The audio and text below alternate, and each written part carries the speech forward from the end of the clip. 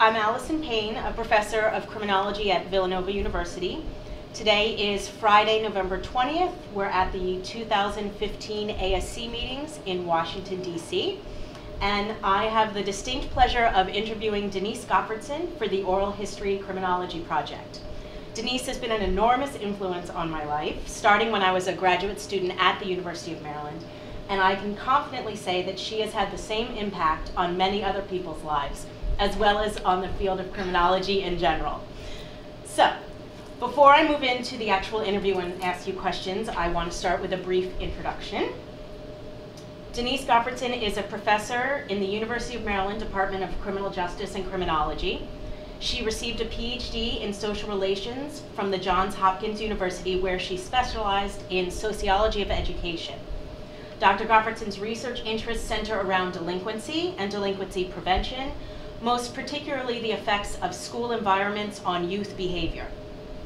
Dr. Gottfredson has contributed greatly to the literature of school-based crime prevention over the past 35 years by testing approaches to reducing crime and disorder and by summarizing research literature.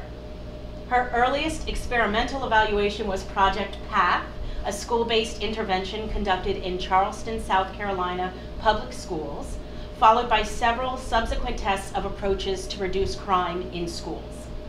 She co-directed the National Study of Delinquency Prevention in Schools, which described the nature and quality of school-based prevention practices as they are implemented in typical school settings.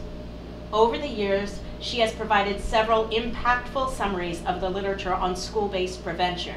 Her most recent review is a chapter co-authored with Phil Cook and Chong-Min Na. She continues her work on school influences on crime by directing a new study examining the effects of placing school resource officers in school, including the impact on crime reporting behavior, as well as on the level of school and crime in the community.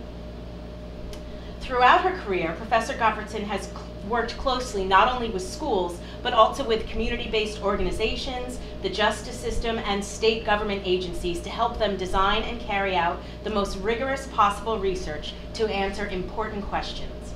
In addition to the school-based work I already mentioned, she completed randomized experiments to test the effectiveness of the Baltimore City Drug Treatment Court, the Strengthening Families Program in Washington, D.C., and the effects of after-school programs on academic and behavioral outcomes. Her most recent experimental work is an ongoing study testing the effectiveness of a family therapy intervention with court-involved juveniles who live in Philadelphia neighborhoods with high levels of violence and gang involvement. This study will begin to fill the knowledge gap about how gang membership can be prevented and how violent crime can be reduced among current gang members. It's no surprise that Dr. Gottfredson has received numerous awards recognizing her scholarly contributions. These include the Society for Prevention Research Prevention Science Award, the Academy of Experimental Criminology Joan McCord Award, and the Division of Experimental Criminology Jerry Lee Lifetime Achievement Award. She is a fellow of both the Academy of Experimental Criminology and the American Society of Criminology. Hi. Oh, thank you so much. We're reading through those. It makes me remember how involved you were in so many of those activities. Thank you. So, as I said, you've been an amazing influence on my life, and I want to know how you became a criminologist, since you definitely helped me become one. So, can you talk to me both about some personal influences and literature influences and your formal education? Sure. Well, probably I'm unlike many criminologists in that I had absolutely no formal training in criminology. I was a psychology major in my undergraduate years, and I really didn't know what I was interested in. I always liked math. I worked at IBM when I was in the undergrad. Really? Yes. And I liked computers. So when I graduated, I thought, well, I think I want to go into something about computers. So then I moved to Maryland, and I was looking for a job. My first job was actually in an insurance brokerage where they had promised me a job as a programmer. And when I actually got there on my first day, they said, well, we really don't have that position ready for you yet, but if you just work in our data entry division for a while, when a programmer position comes open, we'll move you into that. So that lasted a couple of months. It drove me crazy. It was completely boring. So I started looking again for work and got a job at Johns Hopkins University in the Center for Social Organization of Schools, which is an educational research center. And this was a job as a research assistant. So this was actually my first introduction to real research. And I was very lucky to be able to work on a very large scale of school climate. It was an evaluation of a movement in Howard County to switch over to open schools. Remember? I don't know if you remember that movement, but they took down the walls and let kids just sort of wander around. It wasn't very effective. Yeah, how well did that work? But it was a wonderful experience for me, and it got me involved in research on schools and got me kind of connected to the research literature on school climate and so forth. But still I hadn't been introduced to criminology, and that came actually when Gary Gottfredson, I met him at the same center, and he had just come to the center to direct a program on schools and delinquency. And so he asked me to work as a junior researcher in that program. And so that was really my introduction to criminology. He started giving me literature to read on theories of delinquency and crime causation and so forth. And we'll talk more about the projects that we worked on in that program. But that was.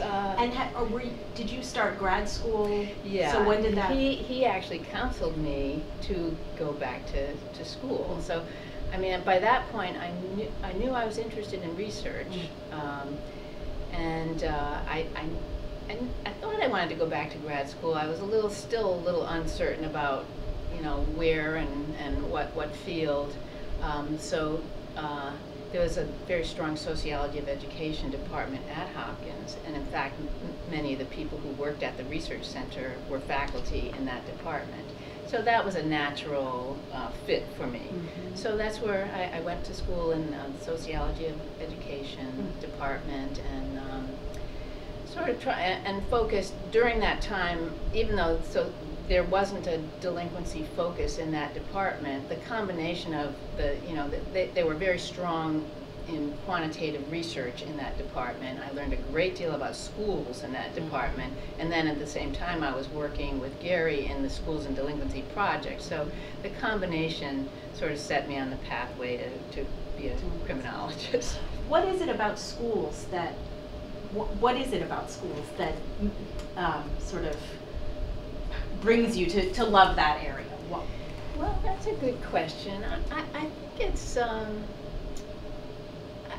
sort of the nurturing part of schools, that there's so much promise. That it seems to me that schools can make such a difference in kids' lives. I mean, personally, I've had teachers who have, I've been close with and helped me in numerous ways. And then when I began to study schools and understood how important the climate of the school is, and then later learning so much about the interventions that schools can implement that can be so potentially helpful to students. So, yeah. When we look at your body of work, which, as I said, is incredibly extensive, what are the major topics that you would say are evident? Okay. I think there are two main themes in my life's work. One is school environments, and the other is policy-oriented evaluation research, particularly focused on delinquency prevention for adolescents and young children. I think, you want me to talk a little bit about yeah, can you get into each of those? Yeah, sure.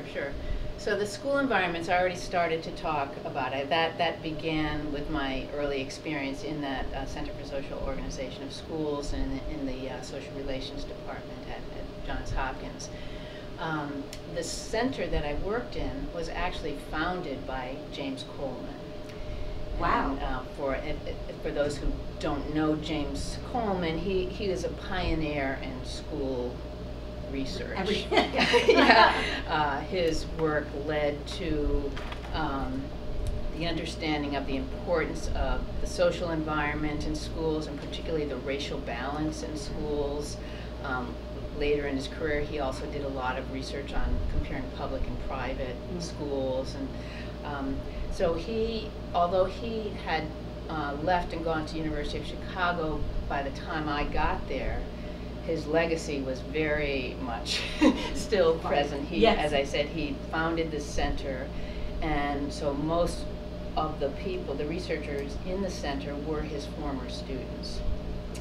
And his big study that he did when he was at Hopkins was the Equality of Educational Opportunity Project.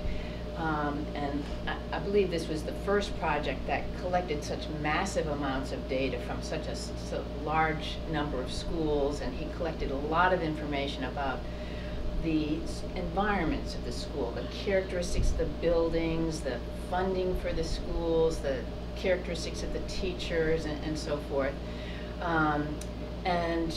It was a huge undertaking in those days. Now, we have, the now it's still a huge undertaking. Yes, but you have to remember, in those days we had IBM cards. So all the data were on cards, and it had to be read into a card reader and stored in an ancient computer. Our computer was a 16K computer that took up a whole room. But anyway, so it was a huge undertaking. So when I arrived at the center, the people at the center were still very much involved in reanalyzing the data, because one of the things that came out of that study was that school characteristics of schools actually didn't have much influence on student outcomes.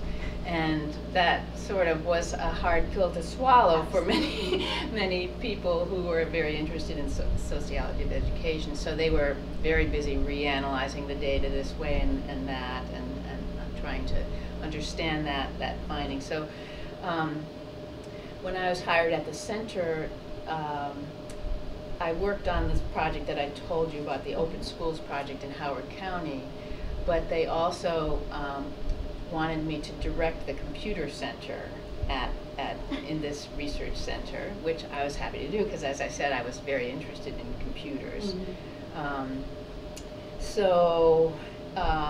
I began to basically to help a lot of the researchers at the center to get their computer runs running, and I did some programming and that kind of thing, at the same time that I was providing research assistance on this big project.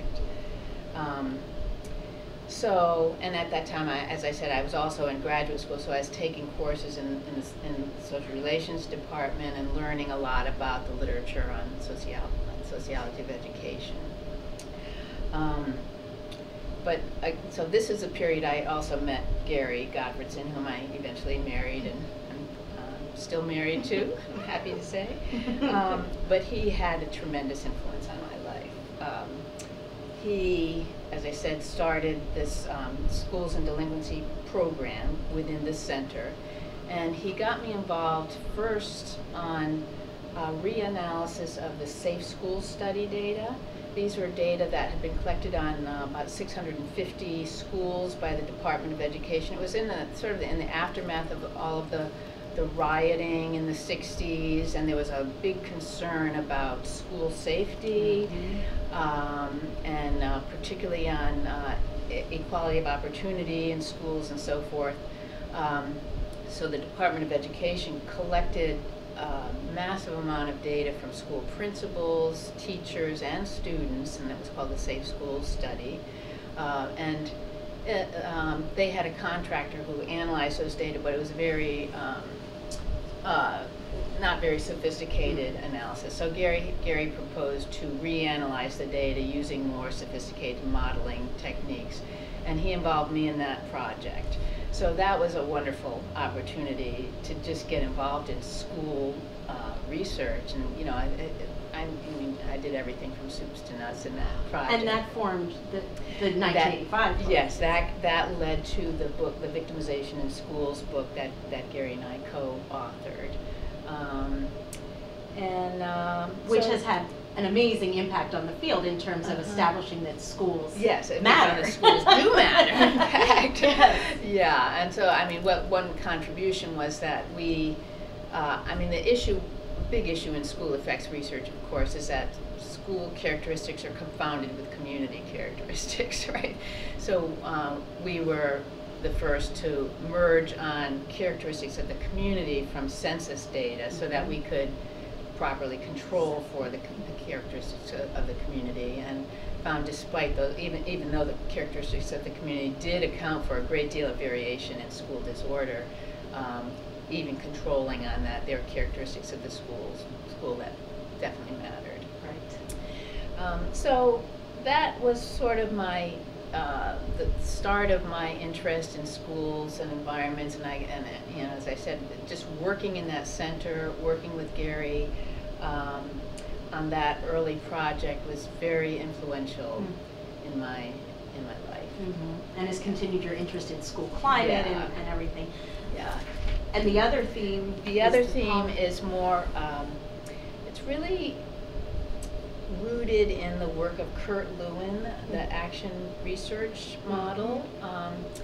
And again, Gary was a big influence in this part of my work as well, but his interest in this actually came from his father, Don Gottfredson, who had used this model a lot in his work working with correctional agencies, and Don had involved Gary a lot in that work.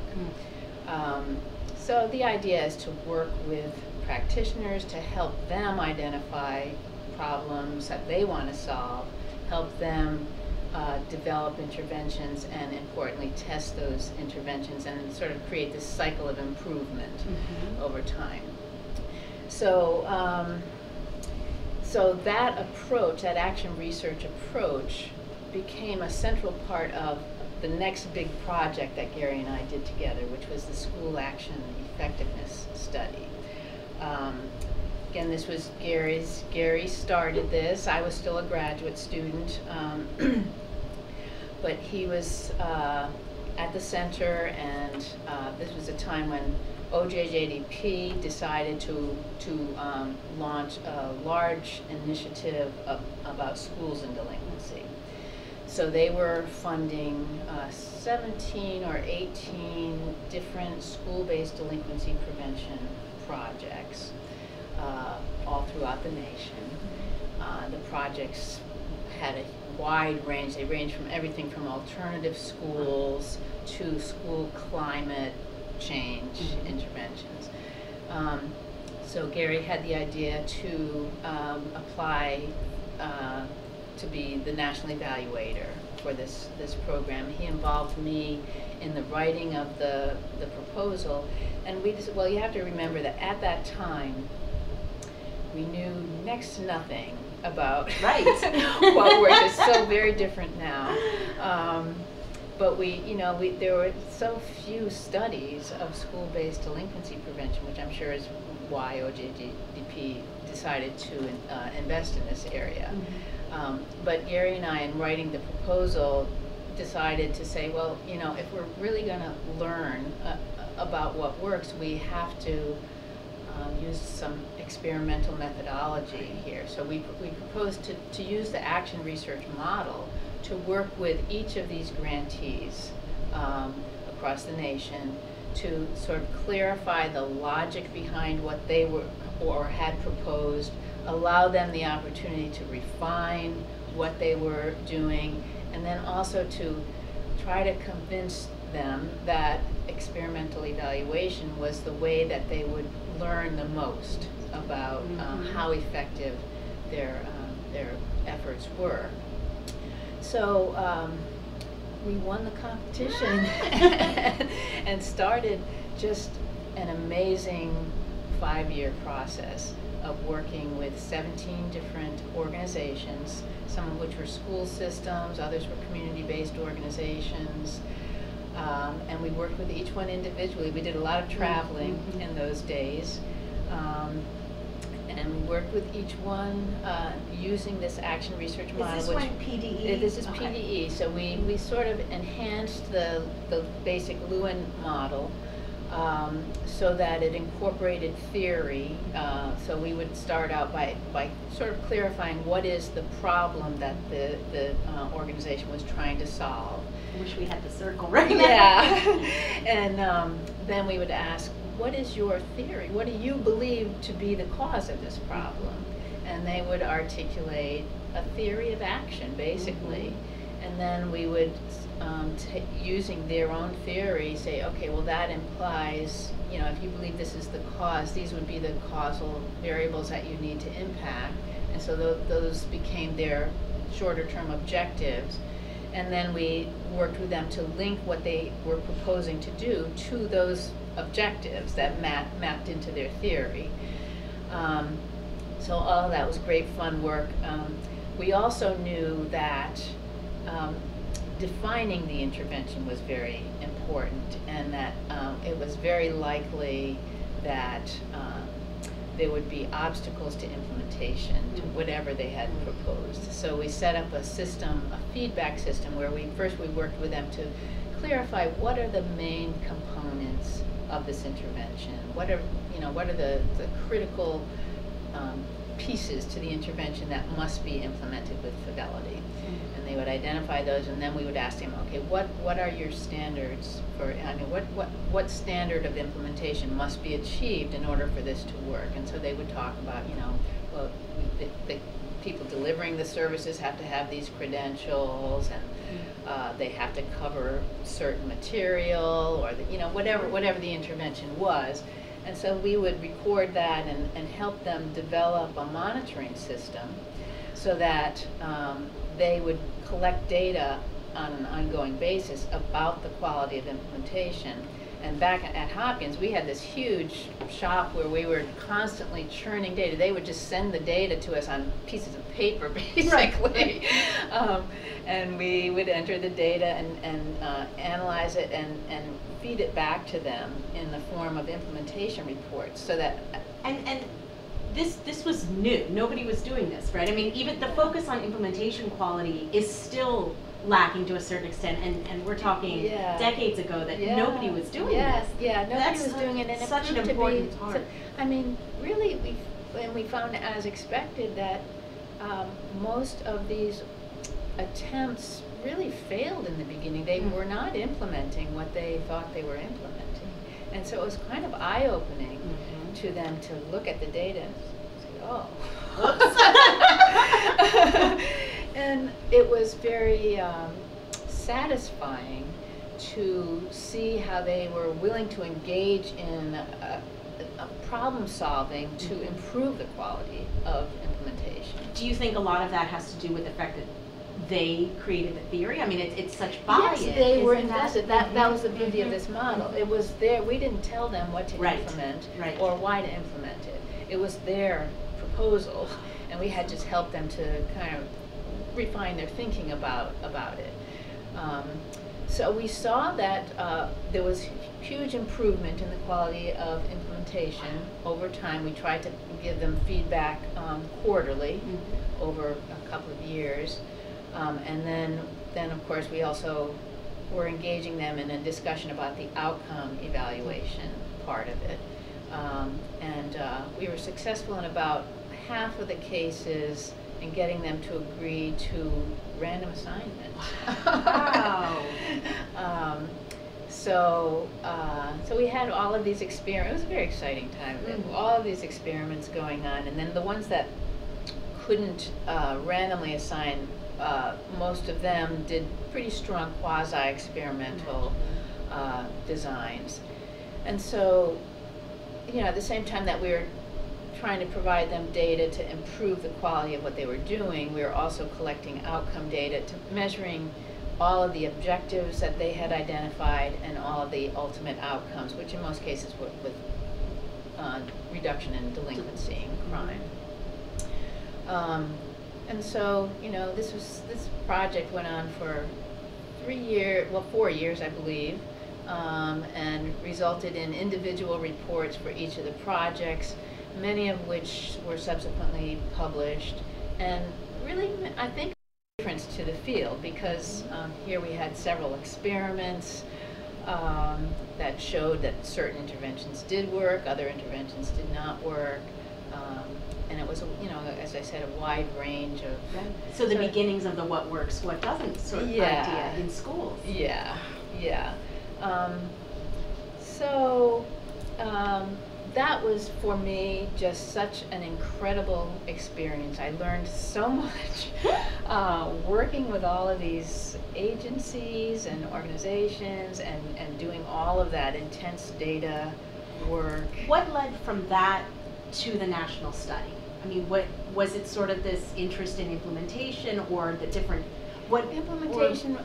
Well, the national study, it really grew more out of the Safe School study, because it was somewhat of a replication of the Safe School study, because we wanted to know, well, you know, what level of problems the schools were experiencing, and we wanted to measure characteristics of the schools to see what characteristics of whether the same characteristics that we found to be important in the Safe School study when the data were collected in the 1970s, whether those same characteristics were predictive of school disorder in the late 1990s. So there was that aspect of it, but we also wanted to carefully assess what schools were actually doing to reduce problem behaviors. And so that, you know, that's a whole other story, which... well, let me ask you this. Okay. When you look back on your contributions, what do you look back on with the most pride? I mean, what are some of them? Well, you know, it's hard to answer this because I so enjoyed almost everything that I did. But I think that I have the most pride in the efforts involving summarizing what's known about schools and delinquency. And that work started with my book, Schools and Delinquency, which was published in 2001. And then that led to, well, that was at about the same time that I was working on the Maryland project with folks at Maryland that, of course, involved summary of what works in schools, school-based crime prevention. That work on the Maryland report sort of morphed into a series of meta-analyses that David Wilson and I teamed up to do. And then the most recent work in that vein is the chapter with Phil Cook and Changmin Na that was published in 2010. So, I mean, I think I enjoyed those activities a great deal because for each one I decided I really wanted to do a thorough job. And so, you know how sometimes you have so much to do you can't really dig into things as much as you'd want to, but for these activities I really did. I felt like I had time and I could really think carefully about how to summarize this work. So I always tried to sort of frame the issues and sort of categorize. I did a lot of work on categorization of, you know, the kinds of things schools were doing and so forth. So choosing where to put programs, you're talking like in terms of whether it's behavior modification or how to describe them. Yeah, rather than just thinking of it as this sort of just huge area of school-based delinquency prevention, trying to understand, well, what are the different things schools can do? What are the categories programs and practices that schools can implement. And then, to me, that's the first step in understanding what works, because we first have to understand what is it, and then focus in on sort of each area and try to understand sort of the theory behind this type of activity. Why would we think it would work? Why might it backfire? And what is the evidence about this type of thing? and wouldn't you say even your basic distinction of school level versus student level? I mean, that very basic categorization was different. I feel that was the first step. So many people intermingled them, and to be able to think about them separately, and then within those very basic split. I agree. There's a lot of, and there still is to a certain extent, but a lot of mushy thinking about school-based interventions, where the different elements are just combined in different ways, and that really inhibits progress, I think, because people aren't talking about the same thing when they use the same words, and they're not really talking about the same thing. And it's a disservice to the programs itself, because you can't effectively implement them or test them. And you've made that clear. So I mean, that was, I'm very proud of that line of work, but also the experimental work that I've done. I'm very proud of.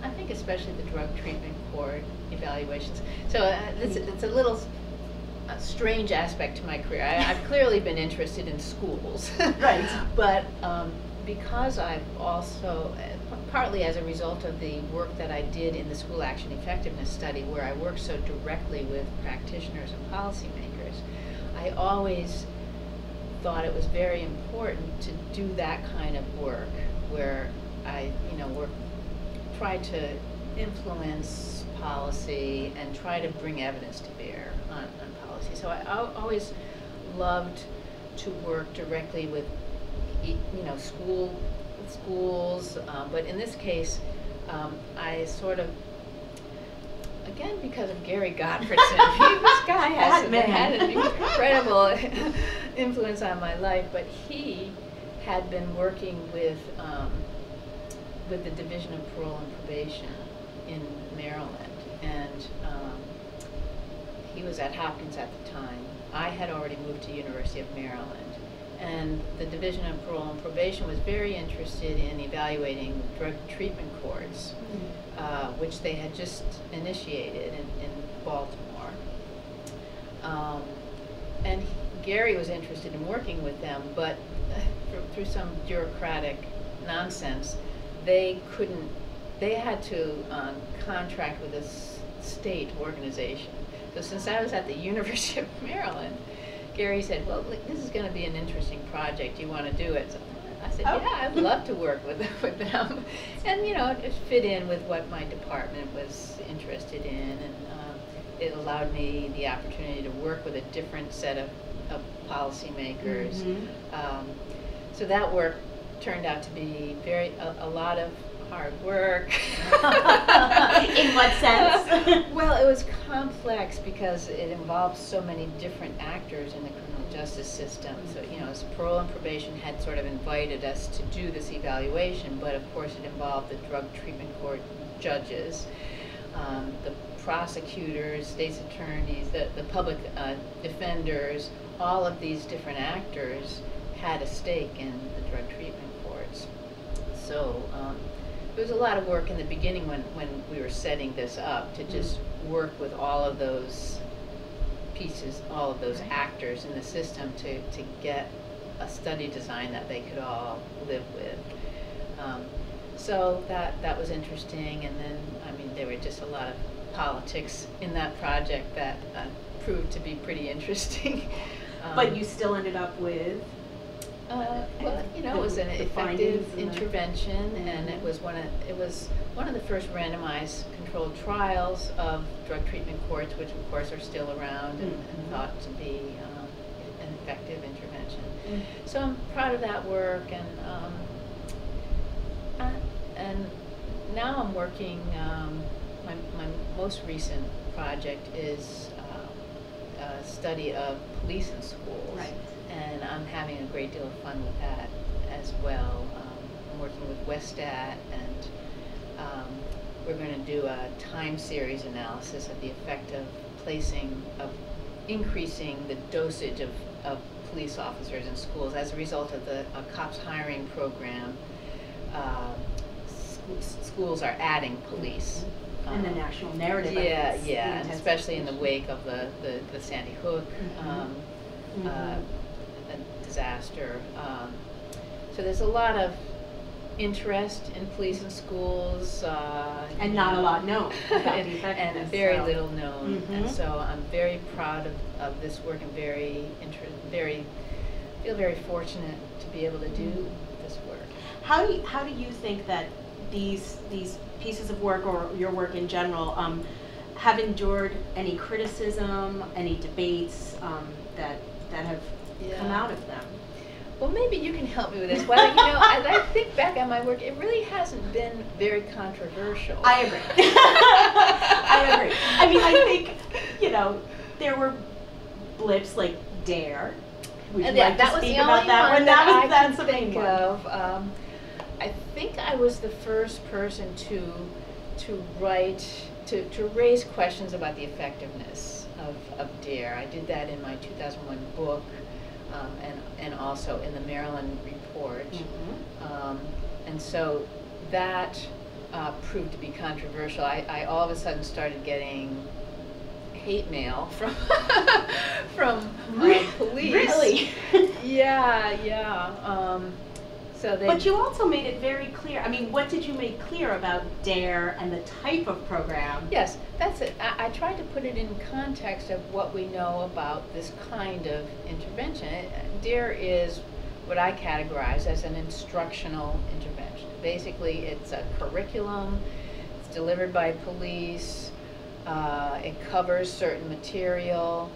And what I learned through reviewing the literature is that not all curricula are effective, and that the ones that are more effective are those that involve a certain type of content, what I call cognitive behavioral content, that tries to teach kids sort of a thinking process, a problem-solving process. So that kind of content, especially coupled with interactive teaching methods, so not lecture traditional. Right. A role play, a modeling, a role play, rehearsal. Yeah. And so when this type of instructional intervention incorporates those characteristics, they're effective, but they're not otherwise. And DARE clearly was in the category of not using interactive methods. It's not surprising, really. Police officers are not teachers. Many police officers are uncomfortable with using non-traditional teaching methods, so they don't do it. And they don't have the rapport with the students either. They're coming in to do their thing. They're not the teachers that they've known throughout, et cetera, et cetera. Yeah. So that didn't go over very well, though. It went over with some people, but not with the police. So, I mean, when I think back on my work, that's really the only example of a controversial topic, and that worked out in the end, because then, several studies started being published showing that DARE was in fact not effective. So okay, well, let's move on. Okay. So taking a step back and reflecting on your life's work, on your career, first, what would you say your identifying characteristics are as a scholar? What sets you apart? What makes Denise Denise? My own opinion is that I have a high degree of perseverance. I don't give up on things very easily. So you're stubborn, is what you're saying. And how has this impacted? I'm sort of willing to just keep at it when most people get frustrated and give up. I mean, it's difficult to do this kind of work, especially that involves working directly with a community or with these complicated organizations. The work I'm doing now with the Philadelphia Family Courts is an example. This is a gang prevention intervention where we're randomly assigning kids who are adjudicated in juvenile court to either get an enhanced family therapy intervention or treatment as usual. So this is another one of those very complicated projects that involves the judges, the probation officers. It involves Department of Human Services in Philadelphia, because they are actually funding the direct services that pay for the therapy. It involves a managed care organization that, you know, basically the money that funds the intervention is Medicaid money. It goes through this managed care organization. Then there are the service providers. There are 3 different organizations providing the services. The basic model for the intervention is functional family therapy, so that also involves the National Functional Family Therapy, Inc. organization. So, you know, it's another one of these very complicated... Lots of stakeholders. Yeah, mm-hmm. And so in a project like that, there are just things that go wrong, that there are lots of obstacles. And, you know, I think that some people would just say, I'm out of here. I'm out. But for some reason, I kind of think of that as a challenge. So you enjoy it. And I just sort of say there must be a way around this, and I just kind of keep at it and keep trying different angles, and usually succeed after a great deal of pulling my hair out. So I mean, I think I've observed that other people tend to give up a little sooner than I do. Maybe it's just stupidity. No. So I think that's one characteristic. Another is sort of openness to criticism. I've always felt that my work can only get better by asking people for feedback about it. And so, I don't know, I mean, many people are open to criticism, but that's one thing that I've sort of enjoyed it, where, you know, a lot of people will get a rejection from a journal and say, oh, this is stupid. I usually say, oh, this is pretty helpful. I didn't look at it this way, and, you know. That's impressive. I think another identifying characteristic, if I may be so bold, yes, is to say incredible rigor in your work, high quality. I think that sets your work apart from many other scholars. Would you agree with that? Well, I think so, and I can attribute that to my training. Again, the Sociology of Education department at Hopkins was very research-oriented, very rigorous, working in that research center. You know, there was a high bar for rigor. Being in a place like the Department of Criminology and Criminal Justice at the University of Maryland demands rigor. You're not going to get away with doing sloppy work. Again, Denise Gottfredson is a good model for this. He is just a stickler for perfection and doing everything right. So he was, again, an influence on my life in that way. If you were to begin again, or if you were to give advice to young scholars, what would you have done anything differently, or what advice would you give? Or well, I'm not sure I would have done this differently, but I will say that the beginning of my career was a little kind of awkward because, as I said, I had no training in criminology. I worked in an education research center. And so making the transition from that setting to the really high quality criminology and criminal justice department was a little rough. When I first started teaching there, the students clearly knew much more about criminology than I did. So, you know, it was just a little awkward to make that transition. In the early years, I always felt like I was catching up.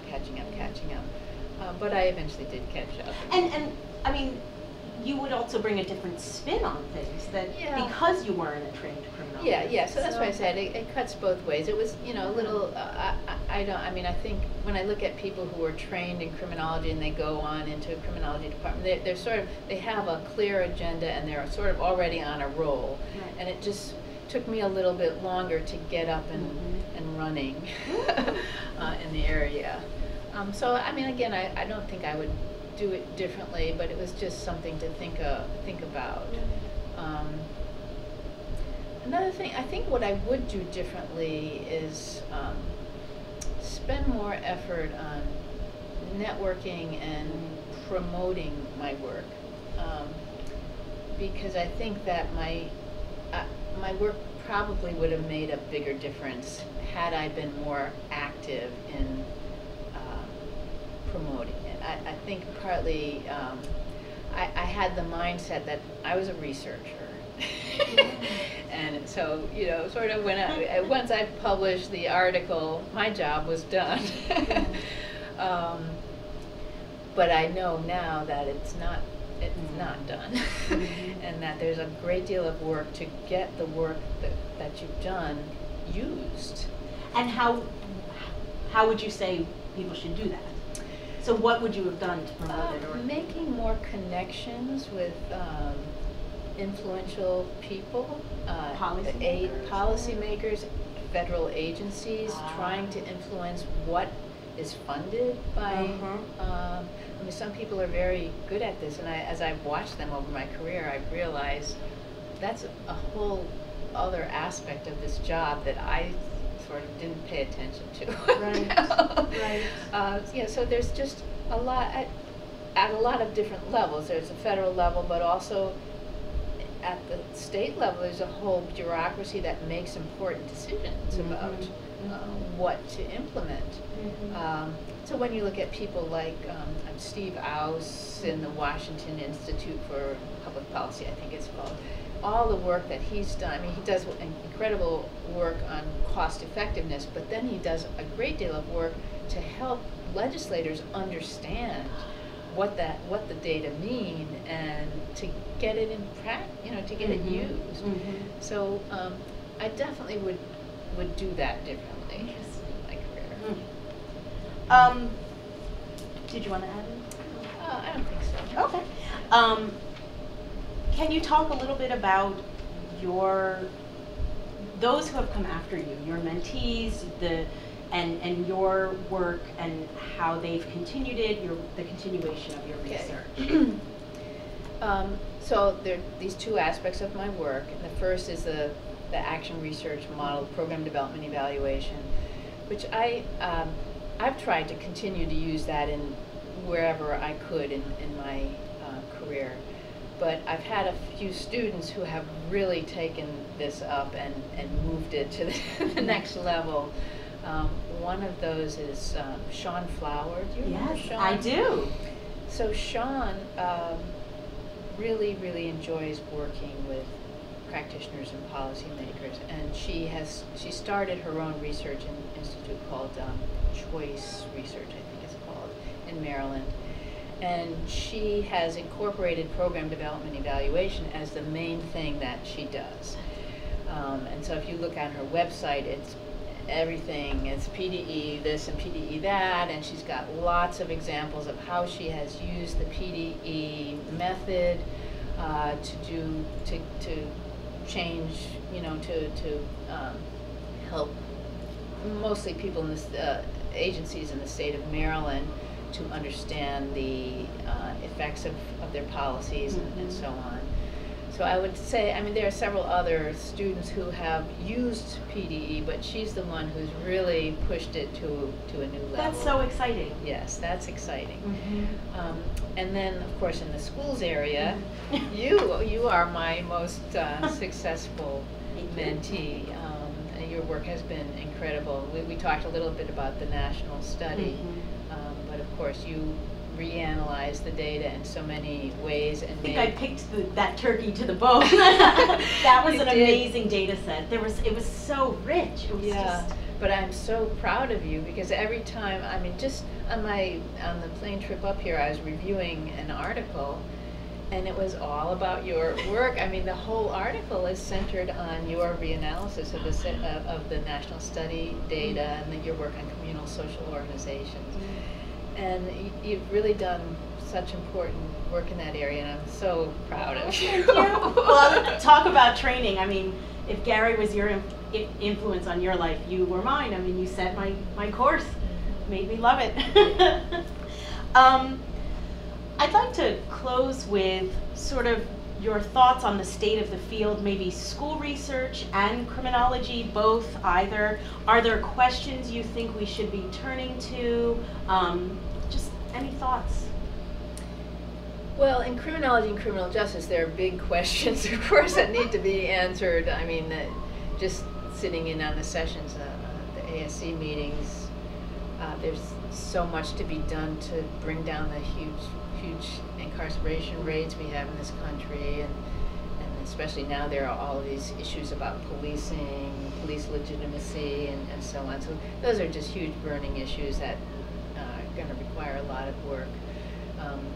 There still is a lot of work to do to establish prevention as an alternative to punishment.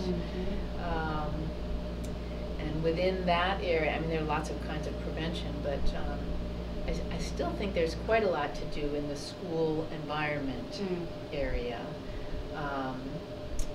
I think there's still a fair amount of confusion about what it is about schools that matters. So what are the characteristics of the environments? And we both have tried to clarify what are the important dimensions, but as I look, I review articles and I talk to people, there's still a lot of confusion. That's frustrating. Do you find that too? I do. Yes, I feel people aren't accepting it or seeing it, or well, that's sort of what I mean about promoting. I mean, I yes. think I haven't done a good enough job of getting that our way of thinking about school climate out there and as being accepted. So now we have these lists of 7 or 8 dimensions of school climate, which when you really dig down into it, they're all highly correlated, and it's just a kind of a big mush. Right. Whereas that really, there's careful work that has sort of identified what are the most important aspects of school, at least for crime prevention. So I think there's work to do to clarify that and get that out, better understood by the field. I think there's more work to be done on understanding mediators of school climate, much like your work where you showed that the effect of school climate on delinquency was mediated by individual student attachment to school.